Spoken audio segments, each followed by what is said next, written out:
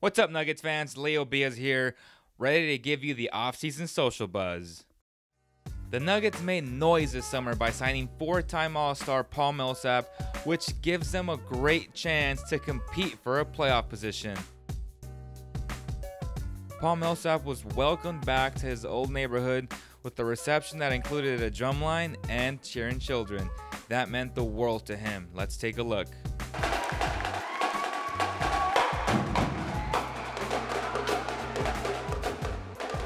Ladies and gentlemen, Great stuff there. You can watch the rest of the video on the Denver Post YouTube channel. Moving on to Emmanuel Mudiay. It took him 16 years to go back home to the Congo, and he finally did by playing for Team Africa in the 2017 NBA Africa game. Mudiay fled for refuge with family members at age 5 and always wanted to go back home. He spent 2 weeks in the Congo and met his grandfather for the first time.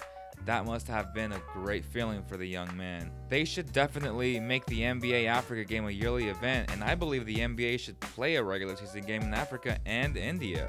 Nikola Jokic is the star of this team and has posted pictures of his workouts, showing that he is ready to lead the Nuggets to a playoff berth this season. Will he do it? Let us know. The Nuggets also hosted their Nike jersey reveal event for its fans, and the rookie Tyler Lydon assisted the Panini NBA photo shoot along all the other rookies. I want to know if Nuggets fans like the new Nike jerseys. Leave your comments below. I also want to know if Nuggets fans were impressed with Tyler's NBA Summer League. That's going to do it for our second episode of Social Buzz around the NBA. A huge shout out to hoopcats.com for sponsoring this episode, and Nugget Zone for providing us with all the content you saw today. Don't forget to follow them on Instagram. Let us know if you enjoyed this video, and if you did, share it with your fellow NBA fans and hit that subscribe button.